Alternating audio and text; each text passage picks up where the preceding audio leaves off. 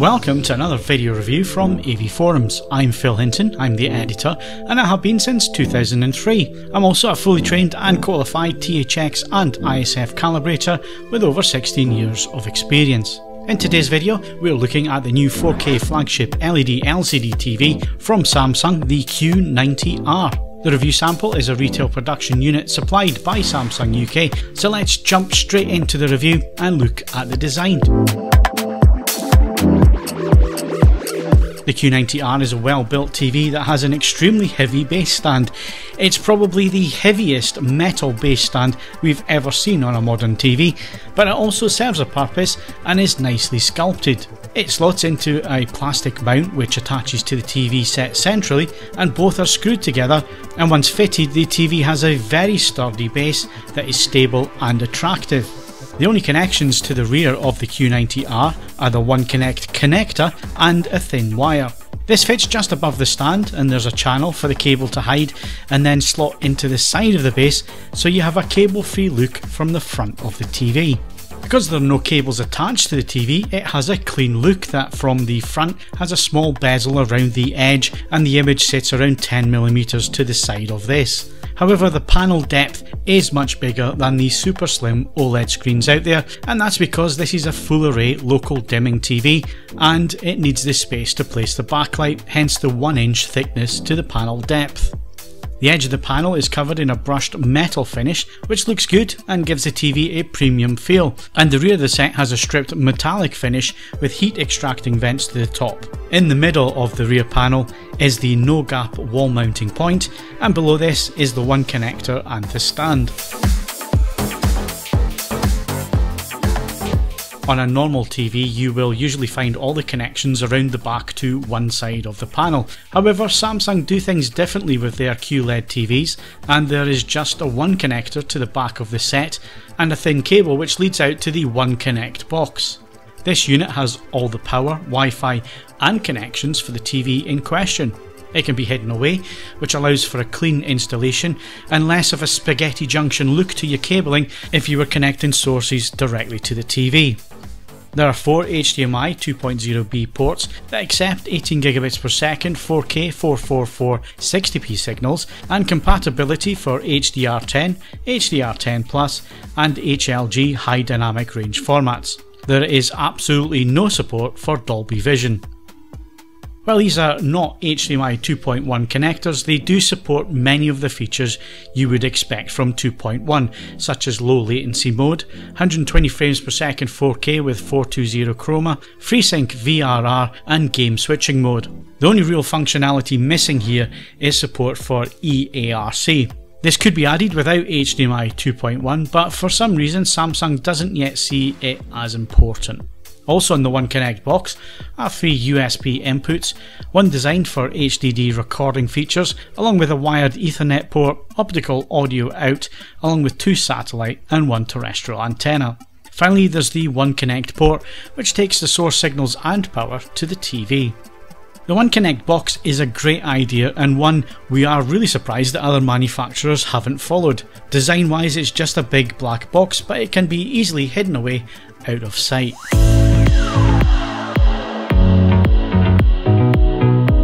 Like the entire lineup of high-end Samsung TVs, the Q90R is provided with 2 remote controls.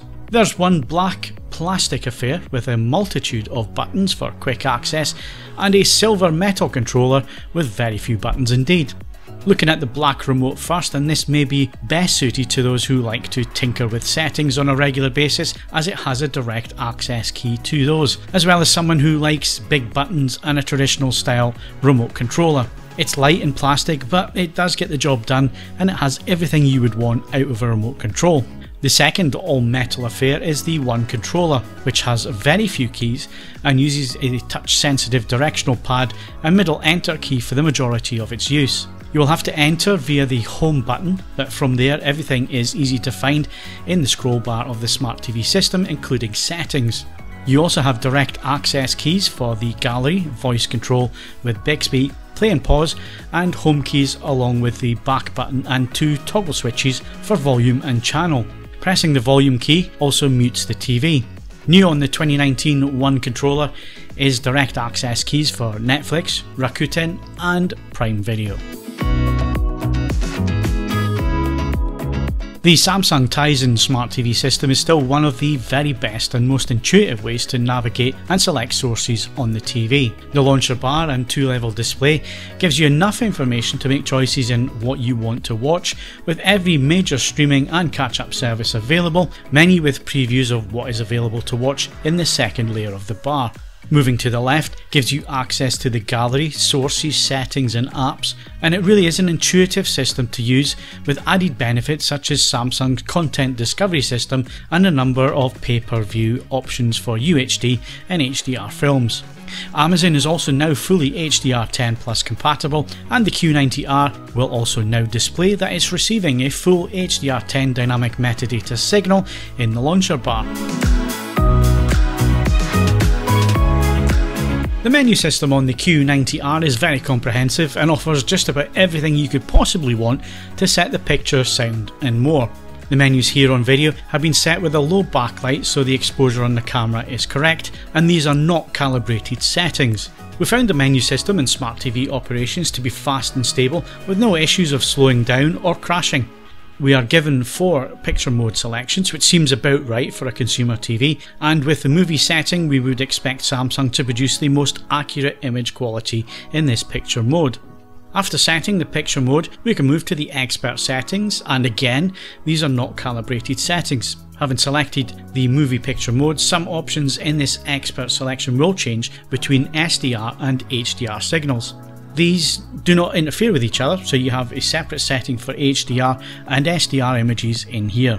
The main areas of difference are the gamma settings, where ST2084 is a PQ EOTF setting for HDR content, and it changes to either BT1886 or 2.2 for SDR content, with 2.2 best suited to bright viewing rooms.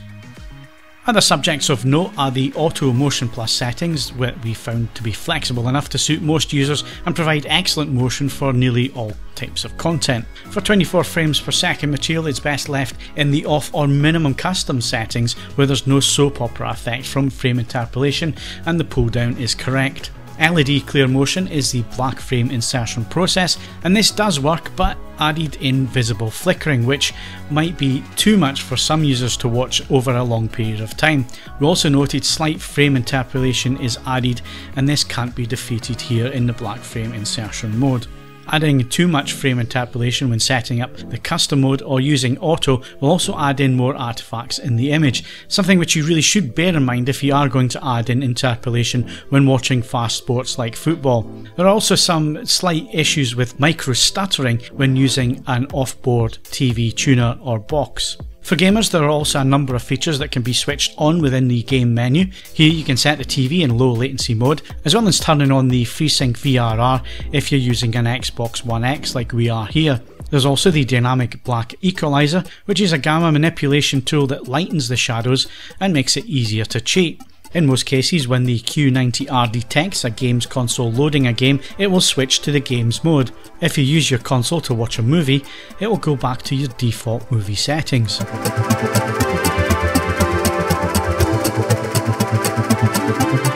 One of the main features of the Q90R over the outgoing Q9FN is the ability to improve viewing angles and screen reflections using a new improved black filter. As you can see here, with the TV switched off and opposite a window position, the Q90R handles the reflections far better with a matte-like texture to light reflections.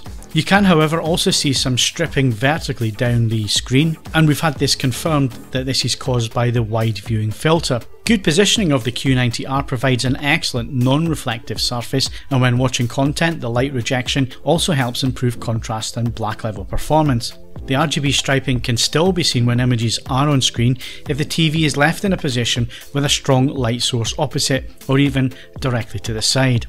The viewing angles on the Q90R are its party piece for this year, and as you can see, black levels, contrast and colours hold up extremely well when viewed from off-axis positions when compared to the Q9FN here. This is achieved by focusing the LED backlight through the wide angle filter, so there's no immediate drop off in contrast, blacks and colours, and unlike the Sony ZF-9 that had a distinct drop off in contrast performance due to its filter, we've no such issues here with the Q90R, which remains an excellent performer when it comes to contrast. We'll compare it to the Q9FN and LG CA OLED later in the review. Moving to the Q90R from the recently reviewed Q900R 8K TV is a new 4K quantum processor with its 4K upscaling engine and other advanced features such as adaptive brightness, adaptive sound and adaptive volume. This also builds up information on how you use the TV to make the experience better. Finally, the local dimming promises to offer better algorithm performance, which will show up more shadow detail and more consistent image brightness, but retaining a strong contrast performance and adaptive dynamic HDR tone mapping for static metadata content.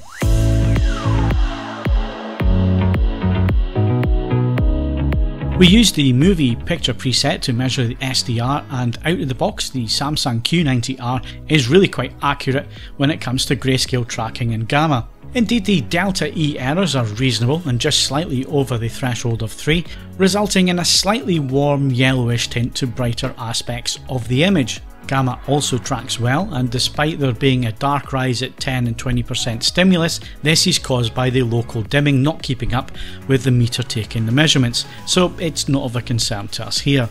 And moving to HD Rec 709 colour gamut, we can see the slight yellow tint for the white point in the centre of the graph, and as you can see, this slightly pulls the gamut tracking towards yellow. Otherwise, the colour gamut tracking result is actually very accurate for an out of the box setting, and if you're not planning on paying for a calibration, the image quality here is very good for an out of the box preset that gets fairly accurate in the end. We doubt the vast majority of viewers would actually tell the difference without a reference point being next to it to compare with.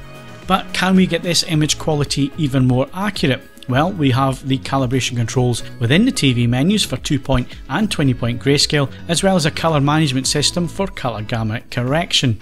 We started by correcting the grayscale and now have reference level results for the Samsung using the 20-point process. Tracking is spot on, with delta errors now well under 1 and invisible to the eye, with just the same issue with the gamma and local dimming that we had with out of the box results, which doesn't concern us at all. By correcting the grayscale, we also correct the tracking points for the Rec 709 saturation tracking, with only 75% red proving to be an issue. Elsewhere, we are very happy with the results, which again give us a reference image for SDR content. Moving to HDR, we find the movie mode in HDR out of the box tracks the PQ EOTF in two different ways depending on the metadata it receives. In both cases, this is above the line, so slightly brighter than it should be to follow the PQ EOTF standard. First of all, with 1000 nit metadata, we can see that the tracking is a little bit on the bright side for the majority of the track from black to peak white. We can also see that there is very little tone mapping going on, with a hard clip well above the 1000 nit point. This means that there'll be no clipping of highlight detail with 1000 nit content. With 4000 nit content, there is some slight clipping taking place as the PQ EOTF rolls off its tone mapping to try and keep a consistent APL and try not to lose peak highlight details. Again, the tracking is on the slightly bright side of the standard, and Samsung are perfectly aware of this when we asked. They responded in our request that in studies consumers prefer this type of tracking and tone mapping, and as such they've included it here. There's no major image issues highlighted other than things from black to peak white are slightly brighter than they should be. However, we have requested that in movie mode Samsung should follow the standards with the tone mapping and PQ EOTF tracking with the dynamic tone mapping for static metadata signals. In the other three modes, they can apply the images their test consumers found pleasing, and for video files, they keep them happy with an accurate movie mode measurement. We've passed this over to Samsung and we'll wait to see if they'll take us up on that. It is possible to get a calibrated image and graph by clicking the contrast down 4 clicks, as you can see here with correct tracking of the PQ EOTF, so Samsung should have no issue implementing that for their image purists in the movie mode, or you can do it yourself by just clicking 4 clicks down on contrast. Obviously what we can't accurately measure is the actual in-image performance with the dynamic tone mapping that cannot be defeated. But after spending weeks watching the set with HDR content we're familiar with, there's nothing untoward going on within its images that makes it look too different from any other HDR set. In terms of image accuracy for SDR, the Samsung Q90R is excellent when set up correctly out of the box, and even better when it's calibrated. In HDR we also don't have any major issues with the measured performance apart from the slight PQ EOTF brightness, which we hope will be fixed by Samsung in the movie mode out of the box.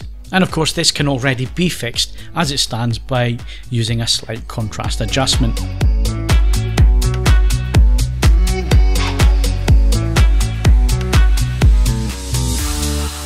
We did a lot of comparison testing between a 55-inch Q9FN next to the 65-inch Q90R in the same room with both sets calibrated. We also introduced further side-by-side testing with an LG 55-inch CA OLED TV and used well-known movie sequences as well as normal TV viewing over a few weeks to establish just what differences there are and where the Q90R excels. Thankfully, the introduction of the wide viewing angle filter has not impacted on the black levels or contrast performance available from the Q90R like it did with the Sony ZF-9. It is slightly down in measurement terms against the Q9FN, but both sets use different local dimming algorithms and as such produce slightly different image results. But this is never at the expense of deep blacks and excellent shadow detailing from the Q90R. The Q9FN is just a little deeper in the blacks and a bit more aggressive with its dimming, but also slightly lacking in the overall midtones compared to the Q90R. When they're actually side by side in the same room with the same content, there are no major issues that jump out at you when it comes to the intra-scene contrast performance or feel that the blacks are lacking on the Q90R. They are just achieving the same results through slightly different means. We also didn't notice the local dimming doing anything odd in the 3 weeks of intense testing we put it through. It is well controlled and it never makes itself known during normal use. We also didn't notice any issues with intense blooming or haloing during dark scenes. Only subtitle use in darker content might be an issue for some viewers and should be something you demo before a purchase if this is important to you. We did notice that the Q90R has a more aggressive halo and blooming suppression algorithm compared to the Q9FN, which is more prone to just clip blacks and allow blooming artifacts to be seen with bright objects against dark backgrounds.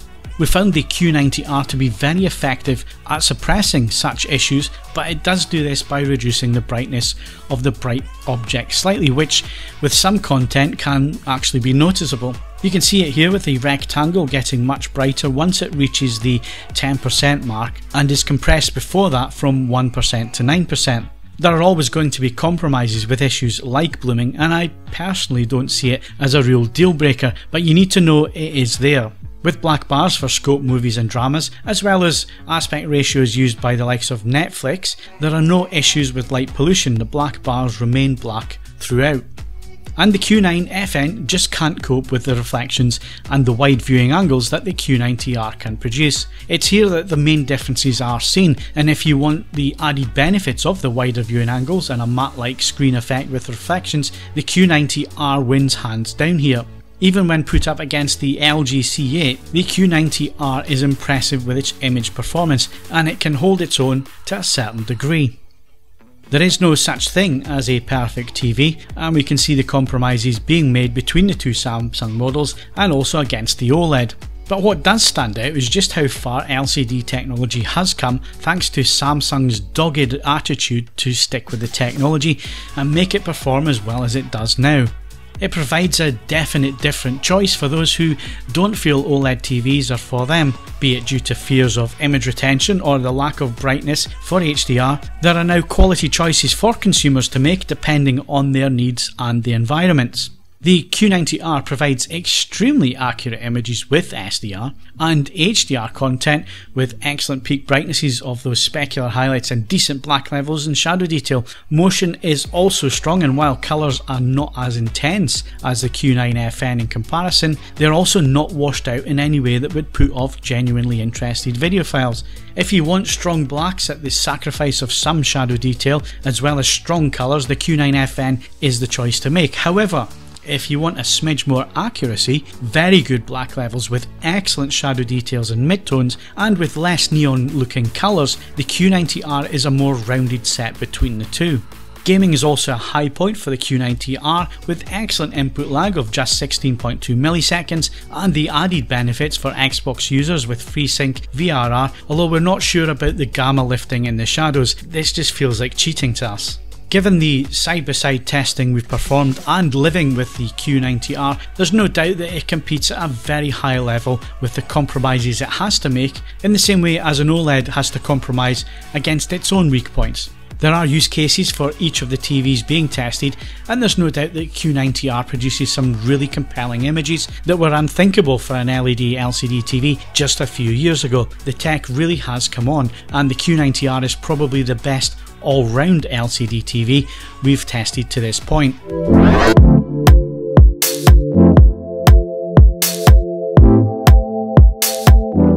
Once again, Samsung has managed to make one of the best LCD TVs available to buy on the market. It's added meaningful features like the quantum processor for 4K upscaling, that's very good indeed. And the wide angle technology with the black screen filter is excellent and really expands the usefulness of a VA LCD panel in a normal living room conditions. The local dimming is also very clever and another step up on previous models in being able to give a more consistent image, especially with shadow details and midtones. While the contrast is not as deep as the Q9FN, the Q90R is more subtle and accurate with its image attributes to the standards, especially in SDR mode. We would obviously like Samsung to change the PQ EOTF settings in the movie mode to keep image purists happy, and add the slightly bright curve to the other picture modes that normal users are more likely to pick anyway, as they like the bluer, brighter looking image that those types of settings provide. By doing that, it would keep all the possible users happy. The Q90R is bright, colourful and an excellent HDR performer, which makes the lack of Dolby Vision all the more apparent here. Plenty of other TV makers are including both HDR10 Plus and Dolby Vision to their TVs in 2019, which gives the consumer the choice. Samsung should really follow suit here, or risk losing some custom from those consumers who box tick when it comes to buying a new TV. And when it comes to value for money, the Q90R, when compared to the competition, does still feel a little bit expensive.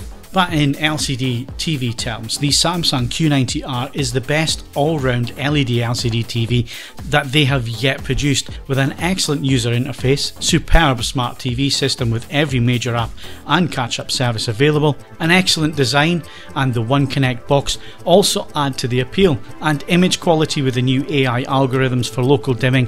The wide angles also look great.